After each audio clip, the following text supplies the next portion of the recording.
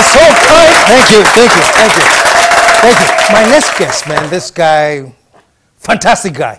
I think he went to St. Augustine's, you know, and from there he went to Cape Verde. He did his degree in tourism, and then from there he ended up in the US studying for masters his IT or IT management, something like that. And he's back in Ghana, and he started something really, really profound. It's the biggest award we have in the film and television industry. I'm sure you know of the RTP Awards. Ladies and gentlemen, introducing the founder, Prince Mackay. Show him some love, man.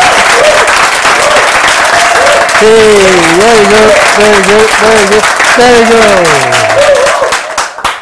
Prince! Yes, sir. I'm hoping you. Who is you? Musician. No. Musician, boss. Musician, boss. Musician, boss. Thank you so much for being here today. We're going to take a commercial break. When we come back, we shall have fun. Stick around, folks. We'll be right back. Stay tuned. Oluman Buki will be right back. The KSM Show. We are back.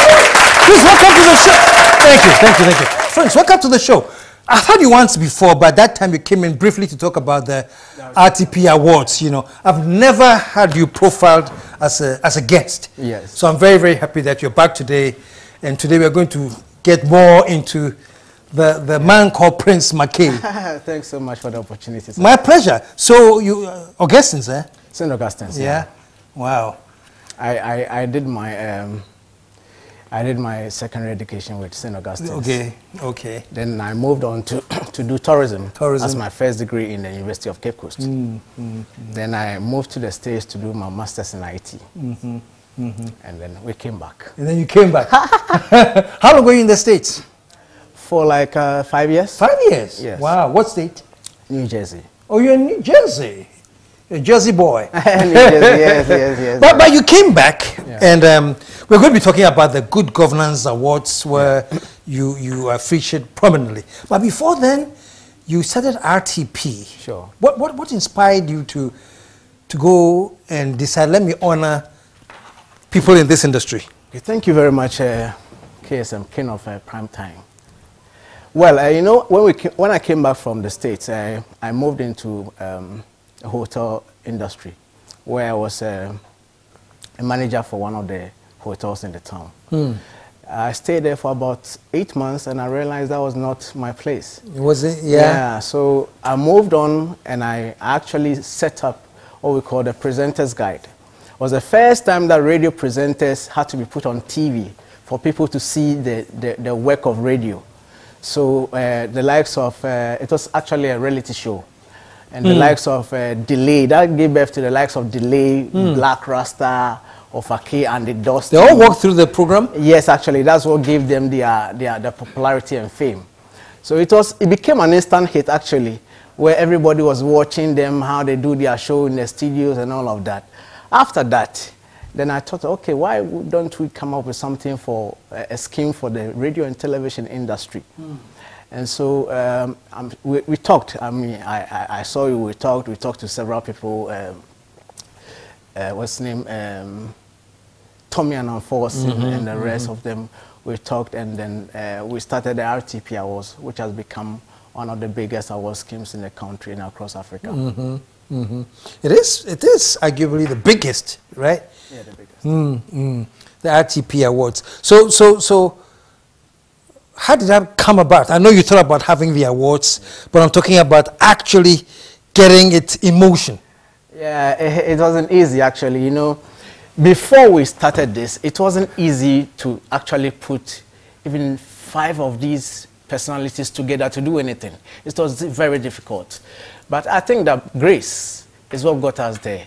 By the grace of God, we managed to be able to, and that people had faith in us. You understand? When you are doing something, you need to be able to, one of the things that we actually don't lose sight of is the credibility.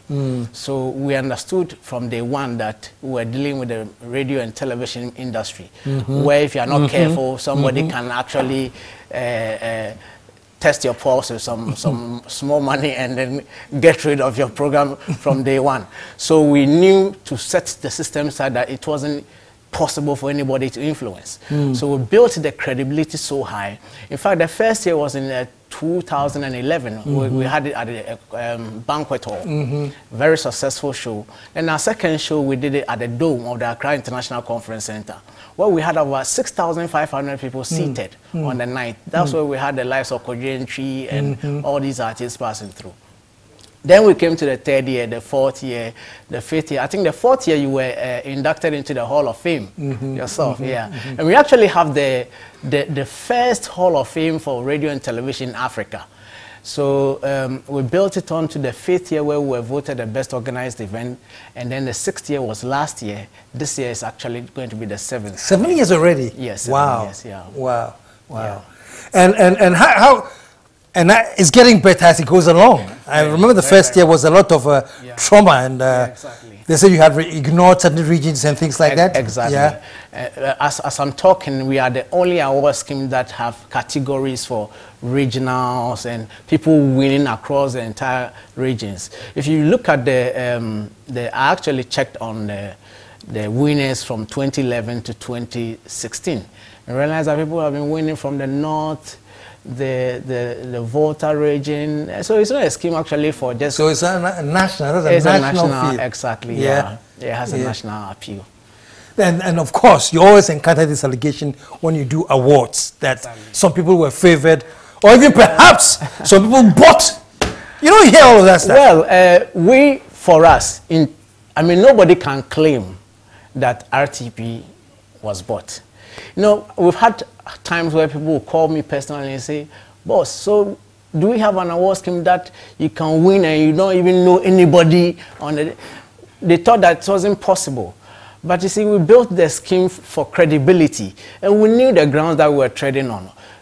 Place that nobody dared to go because it was a very tough grounds. You are dealing with the media who knows it all, the makers and the shakers of everything. So when you are doing something for media, you need to be able to set the standard so much so high that nobody can influence the system, can question the system. So we've had great minds, great people working for us. And just recently, we actually signed on the former marketing director for Tigo, Mr. Jesse Ejapon, who is now the Chief Operations Officer for the RTP Awards. Fantastic. That's great, yeah. Fantastic, fantastic. Very soon, actually by the end of this year, we are launching the UK edition. UK edition? Yes. And of the RTP Awards? Of the RTP Awards. And next year, God willing, we are moving to 5 other African countries. We are moving to Nigeria, we are moving to Botswana, we are moving to Kenya, we are moving to Liberia. And so is that something that the RTP organizers here in Ghana are going to go and do, or you're going to market to them as a franchise? They can. Well, we actually have had meetings with all of these stakeholders. We've been to several.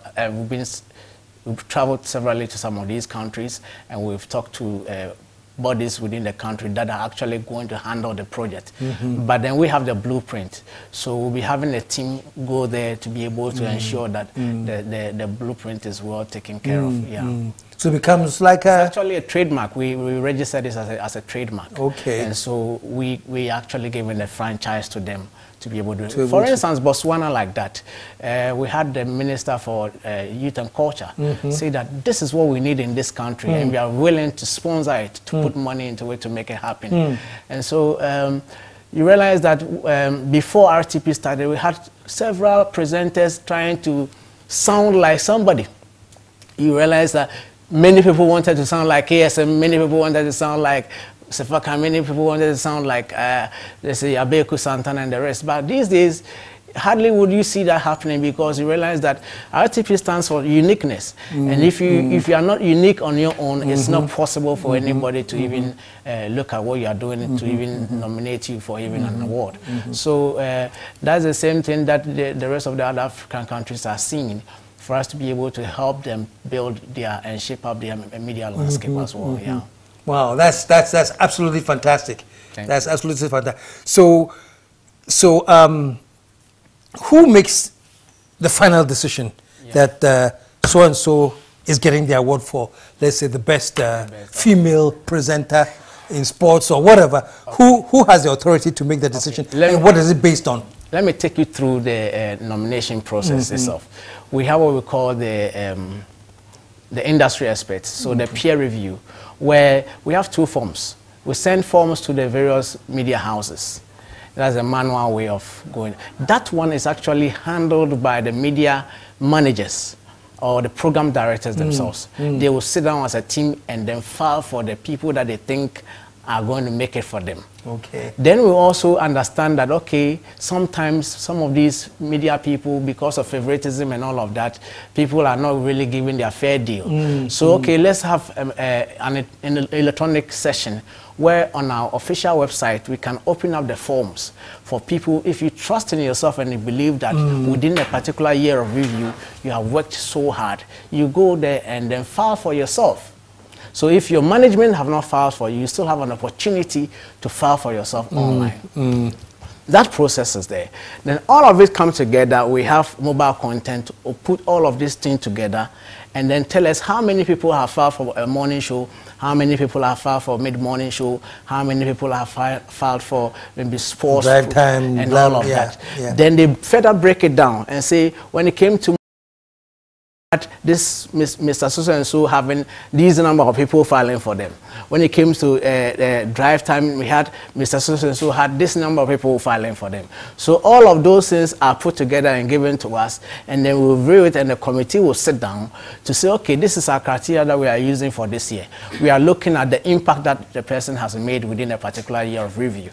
So let's see the impact the person has done. Let's look at the person's uniqueness. Let's look at the person's impact in terms of socio-economic reviews that the person has been able to impacted on the minds of people. Many more that they look at. So all of that is put together. Then eventually they come up with the final list, depending on how many people will have to make the list within a particular year. But we've done that from 5 to 7. Sometimes we did 5, sometimes we did 7. This year we are doing 6. Fantastic, man. Fantastic. Showing some love, man. Show some love. And finally, is it the Corporate Governance Award? The Good Governance Award. The Good Governance Award. Yeah. So there's actually a think tank policy group that looked at whatever we have done within 6 years. They looked at the fact that with a media landscape like Ghana, which is a very thriving one, they've been a body or certain individuals who've been able to put up a very credible scheme for the media industry. So they actually approached us, went through some few interviews, and then they made me, or they conferred on me, the CEO for the Good Governance Awards. Now, the Good Governance is all about, it's a scheme for the government appointees. We're looking at the MMDCs, the ministers of state, the MPs, and all the people that you can think of in governance. Most of these people have worked over the years, but there's nothing to be able to appreciate them for.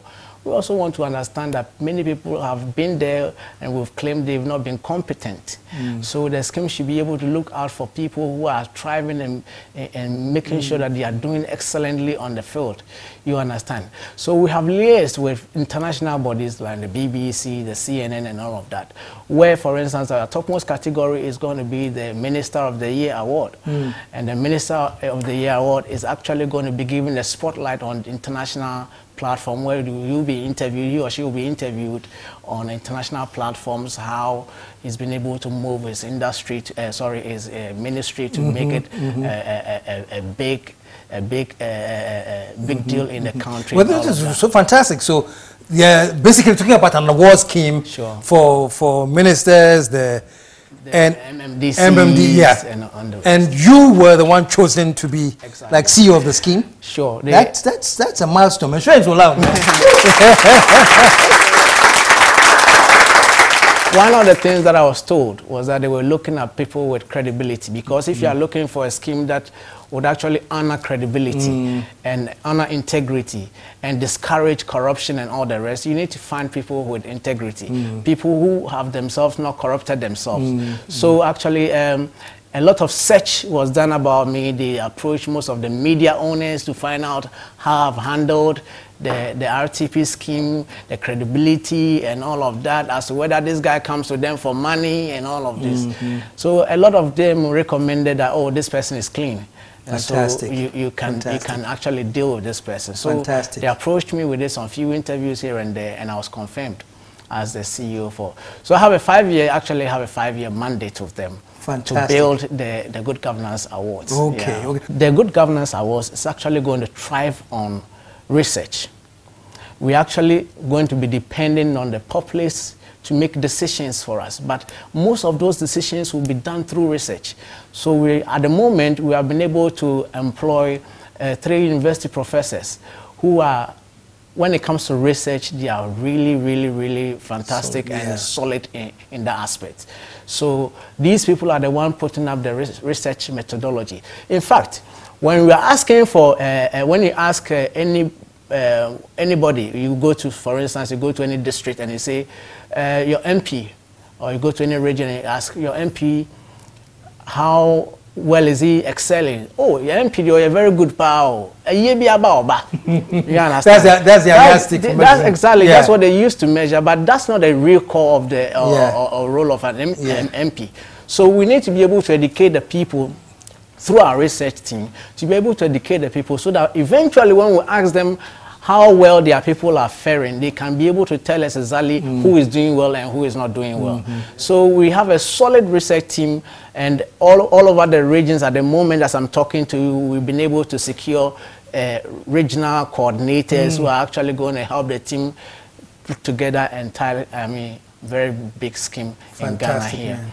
Congratulations, man, by the way. Thank you very much. That's a very remarkable milestone. Thank you. You're married? I'm not married yet. Hey, now fine. Are there anybody in the works, or you are just? Oh, by God's grace, I should be. I'm not hooked up yet, but I should be looking very soon. You should be looking. So have you started looking? No, I've been busy working. Prince. Yes, sir. I've been busy working. You've been busy working. Yeah, but what do you do outside of work? You know, how do you relax? How does Prince, cool off? I do travel. You travel sometimes when I have to cool out, cool off. I do take a trip out to, relax myself. Yeah. Wow. Okay. Okay. Well, congratulations, man. Very much. And this whole being made the CEO of this very magnificent scheme. It's very laudable. Thank you very much. So congratulations. Thank you. Share some love one more time, Prince Mackay. And well done, and keep up the good work. Thank you very much, sir. Stick around, folks. We will be right back. Don't move, don't blink, don't breathe. The KSM show will be right back. The KSM show.